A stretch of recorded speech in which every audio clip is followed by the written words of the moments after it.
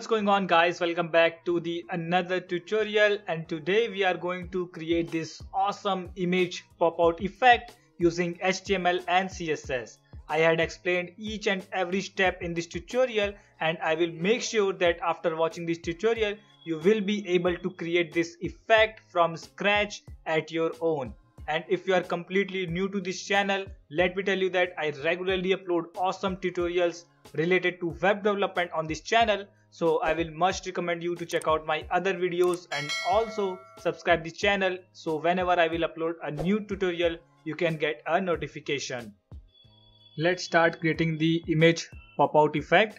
So I had opened the output here, and let's see how to write HTML for it. So first of all, I will create a wrapper element that will contain all these three elements. So first of all, I will create a wrapper element and I will use div tag for that, and I will give it a class of wrapper, and inside it I will include these three elements. So these elements are basically one single container that is containing a image. Okay, so this element is nothing but a container that is containing an image. So let's quickly create this element. So I will again use a div tag and I will give it a class of image container, or you can say img container, and inside that, as we saw, we need an image. So I will include the image using the img tag, and for the source let me copy and paste the image link, and this is the picture of Kobe. So I will write an alternative text and I will write Kobe here. So I have included the image and we have created this image container. Now similarly I will create two more image container. So I will just copy and paste this image container two more times, and let's change the images. Okay, so I will include the Ronaldo image. So I do have the source link. Let me copy and paste it here, and in the alternative text I will write Ronaldo, and the last image is of MS Dhoni. So let me copy and paste the link, and in the alternative text I will write Dhoni. So that's it for the HTML part. We have included the images and we have written the alternative text in the alt attribute. Okay, so you can see we got all three images, and now let's start creating the image pop-out effect using CSS. So I will start with styling the body tag, and I will give it a background color of 131313, and I will remove the default margin given by the browser. So I will reset the margin to 0. And now before styling any else elements, let's scale down the images. So what I will do is I will give a width and height to our image container. So I will target the image container and I will give it a width of 250 pixel and a height of 350 pixel. Let's also give it a border so that you can see it properly. And now I will define a height on our images. So I will target the image inside the image container, and I want the height to be 90%. Okay, so initially the height of the images is 90%, and when I am hovering on the image container, the images are scaling. So we had defined the height of 90% initially on the image, and we will create that scaling effect later. Now let's align our image containers in one row. So we will have to use display flex on the parent element of these image containers. So the parent element is basically the wrapper element, as you can see. So we will have to define display flex on the wrapper element. So I will target the wrapper element and I will write display flex here. Now you can see the image containers are in one row. Let's also center the wrapper element within the body element. So I will use flex method to center the wrapper within our body element. But before using the flex method, I will give a height of 100 VH to our body element, and now I will use the flex method to center our wrapper within the body element. So I will write display flex and justify content center to align our wrapper horizontally center, and I will also use align items center to align our wrapper vertically center. And now you can see the wrapper element is in the center of our body element. Now let's position the image element inside the image container. So first of all, I will horizontally center the image inside image container. So I will use display flex on image container, and I will write justify content center to align our image horizontally center. And now I want to position the image at the bottom of our image container. So I will write position absolute on the image element, and I will write position relative on the image container element. And I want the image to be at bottom, so I will write bottom 0 here. So we had positioned the images. Now let's give some more styles to our image container.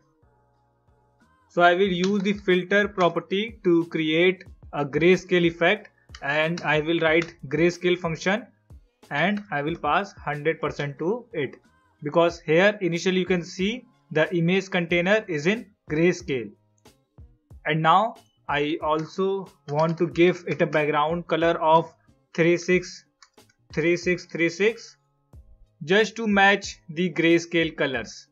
Now let's also create some spacing in between of our image containers. So what you can do is you can give margin right to first and second image container, or you can also use the gap property to create the spacing between the image containers.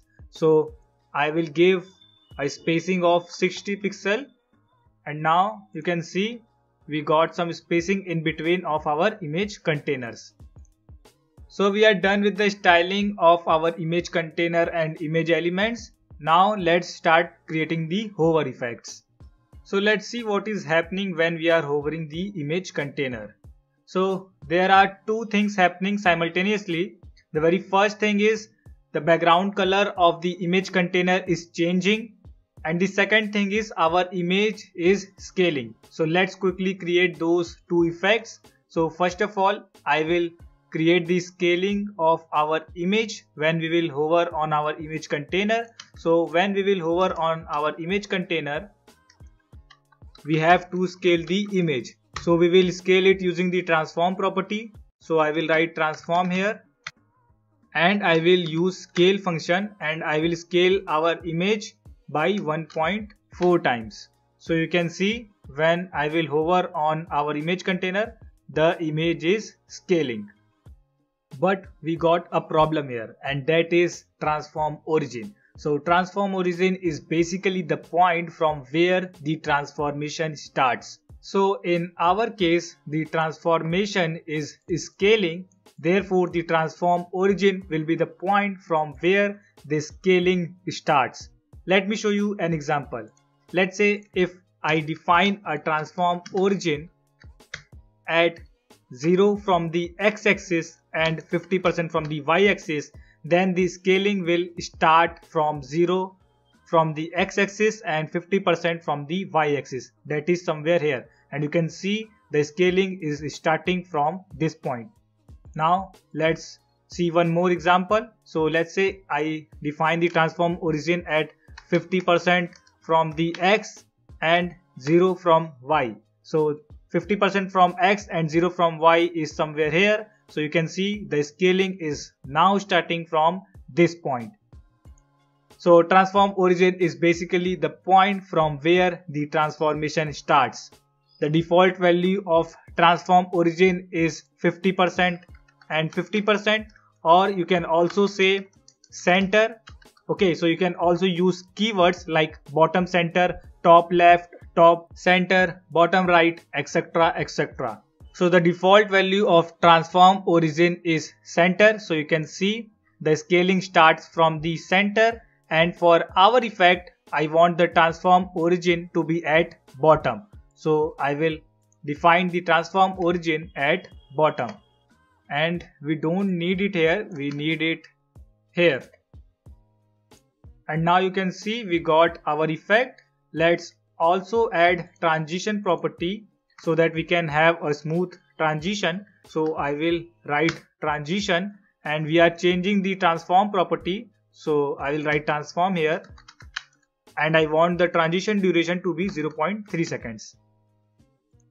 And now you can see the hover effect of our image is completed.